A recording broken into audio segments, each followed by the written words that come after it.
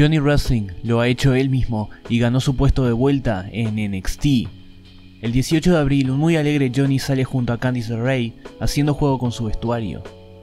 Maldición, son tan hermosos juntos. Futsal festeja con el corazón rebelde dándole una cálida bienvenida. Gargano menciona sobre cómo todo este tiempo estuvo a la sombra de Tommaso Ciampa y sus acciones, y finalmente pudo decir que dejó todo eso atrás y recordó quién era Johnny Wrestling. Agradece al público por respaldarlo en sus momentos más oscuros y especialmente agradece a Candice. Johnny le dice que no sería capaz de seguir adelante sin ella y le jura su amor frente a todo el público. Dando por terminada la pegajosidad, los Garganos dejan en claro que tienen asuntos pendientes, los cuales resolverían esa misma noche cuando Candice se enfrentó a Zelina Vega. La pareja finalmente pudo vengarse del ídolo y la muñeca, retirándolos para siempre de NXT. Ahora ambos estaban listos para mirar hacia adelante. Es entonces cuando Johnny decide desafiar al nuevo y 13º campeón de NXT, el esotérico Aleister Black. Recordemos que Black solamente fue derrotado una vez en NXT ante el mismo Gargano gracias a la interferencia de Adam Cole. Aleister seriamente le concede la oportunidad a Johnny, haciéndolo oficial para la siguiente semana. Este episodio de NXT no solamente sirvió para cerrar la rivalidad contra Andrade y Zelina, también hizo énfasis en lo importante que es Candice para Johnny en esta historia y cómo ambos mutuamente se impulsan para salir adelante. Como dije antes, es la luz en el destino de Johnny, la mujer que, precisamente, lo inspira a avanzar y ser una mejor persona. La próxima semana Johnny saldría para su lucha titular, sin embargo, Tommaso Ciampa tendría sus propios planes.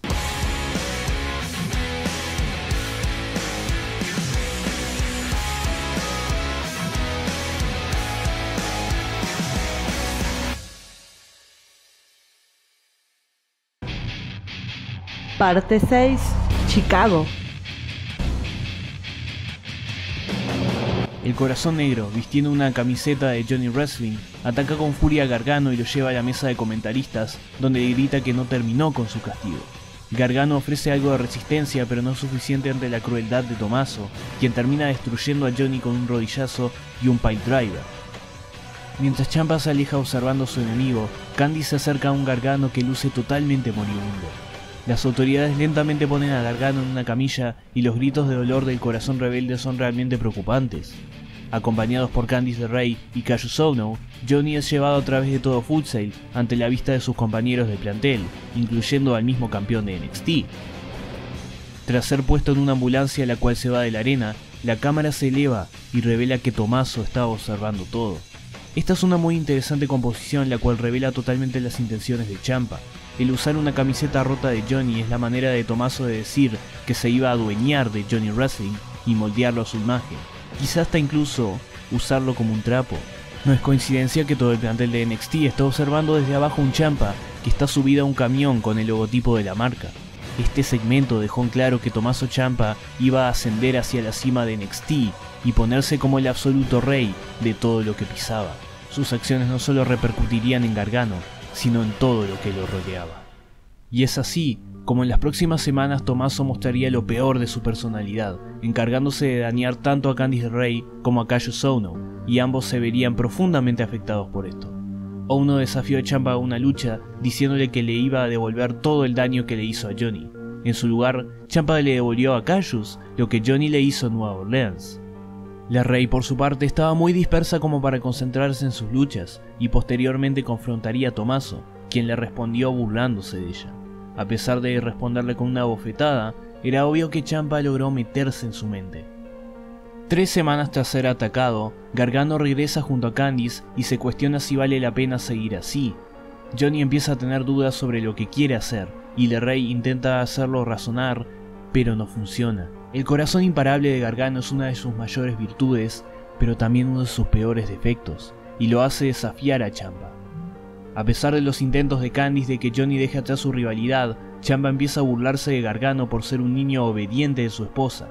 Esto hace que Johnny corra hacia Tommaso, quien empuja de vuelta a su enemigo, haciendo que su cuerpo impacte en Candice y ésta caiga de cabeza a la rampa. Tras este incidente, William Regal decide oficializar una revancha entre los dos, en una lucha de formato pelea callejera para TakeOver Chicago.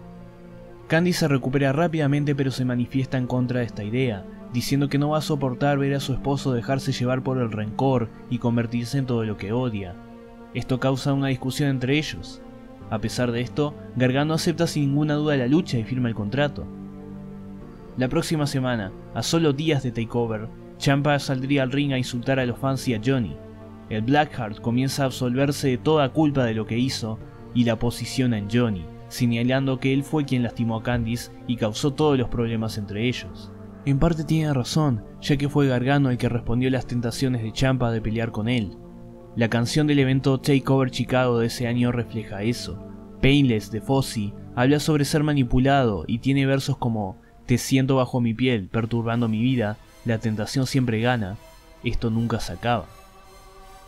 Gargano sale a atacar a Tommaso y estos empiezan a pelear a lo largo y ancho de Full Sail, hasta que Ciampa domina la situación y se aleja. Parece que el programa va a terminar así y se muestran las gráficas de cierre de show. Sin embargo, Johnny reacciona y va hacia Ciampa, atacándolo con los LEDs y haciéndolo sangrar, para encerrarlo en el Gargano Escape. Esta es una situación muy familiar, ya que todos los ataques de Ciampa hacia Gargano en el pasado involucraron ese elemento imprevisto con las gráficas de cierre de show al final de los takeover en vivo. Dado que NXT semanal es grabado y editado, no hay manera de que cometan ese error en postproducción.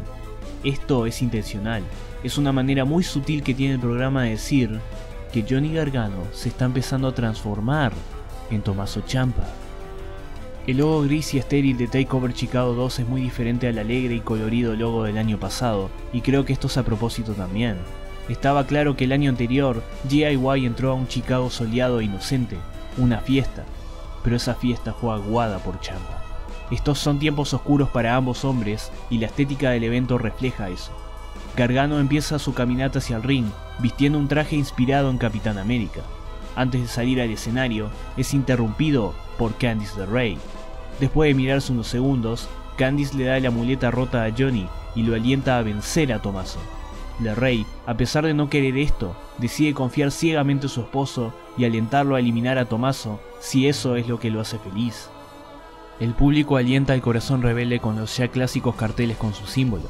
Ciampa entra luego, aún sin música de entrada, pero con una nueva muleta personalizada.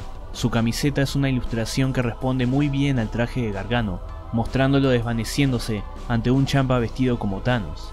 Tommaso estaba listo para contrarrestar todo lo que hiciera Gargano.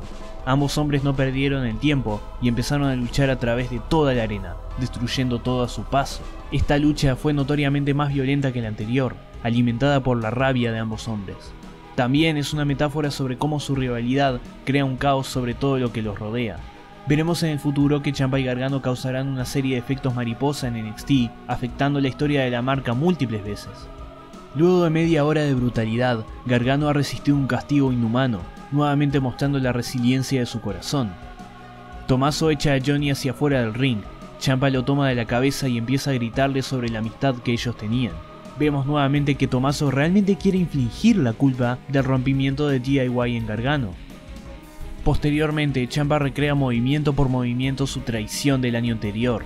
Los referees intentan detenerlo diciéndole que ya fue suficiente, pero Ciampa responde que no es así. Tommaso prosigue llevando a Gargano a una plataforma, esta vez tomando su mano y quitándole su anillo de bodas. Ciampa escupe en el mismo y lo tira muy lejos.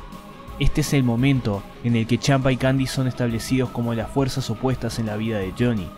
Al hacer esto, Tommaso demuestra saber exactamente lo que ella significa para Gargano y usa eso como otro método más para romper la mente y el espíritu de Johnny Wrestling. Tommaso sabe que al separarlo de su vínculo con ella, Gargano se volvería más manipulable, porque no habría nadie quien le dé esa luz que le da Candice. Y esto es precisamente lo que hace una persona tóxica cuando quiere dañarte, te aleja de la gente que te ayuda a seguir adelante. En el momento justo, Johnny Gargano reacciona y toma a Ciampa para hacerle un pile driver desde la plataforma. Los gritos de dolor de Ciampa erizarían la piel de cualquiera.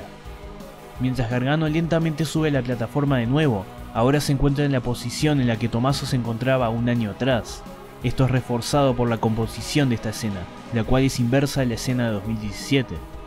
Nótese que Johnny también le está dando la espalda a los fans en este momento, observando solamente a Tommaso. Esto podría haber terminado todo. Después de todo, el traidor recibió su castigo, ¿no? Sin embargo, cuando el Blackheart está siendo retirado en una camilla, Gargano, consumido totalmente en ira, decide que eso no es suficiente. Empieza a atacar todas las autoridades que se interponen entre su camino y el de Tommaso. Gargano toma la camilla y devuelve a Ciampa al ring para esposar sus manos y seguir con su castigo indiscriminadamente. Gargano es detenido por más figuras autoritativas, pero tras mucho forcejeo, Johnny escapa y logra subirse al ring. Es en ese momento de descuido que Tommaso logra recuperarse y aplica un DDT sobre la parte destruida del ring, más específicamente la madera expuesta del mismo.